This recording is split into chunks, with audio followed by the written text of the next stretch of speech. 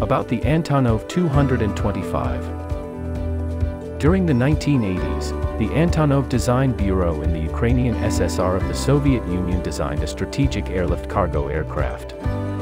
With a maximum takeoff weight of 640 tons, it is the heaviest aircraft ever built, powered by 6 turbofan engines.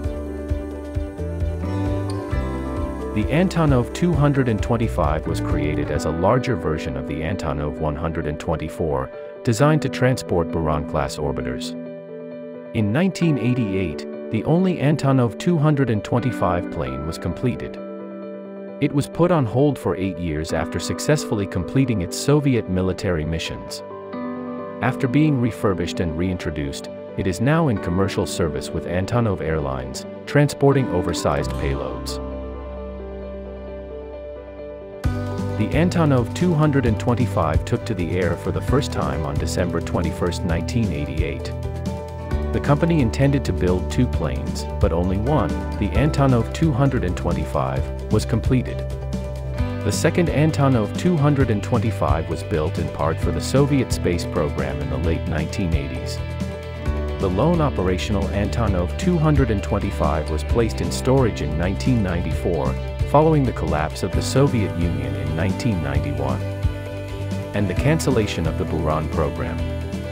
The 6 Ivichenko Progress engines were removed and stored for use on Antonov 124s, as was the second unfinished Antonov 225 airframe.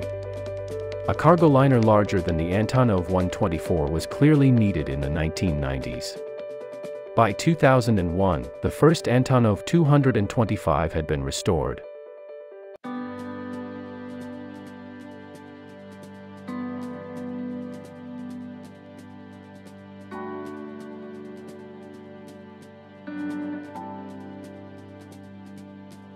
The need for additional Antonov 225 capacity had become apparent by 2000, so in September 2006, the decision was made to complete the second Antonov 225.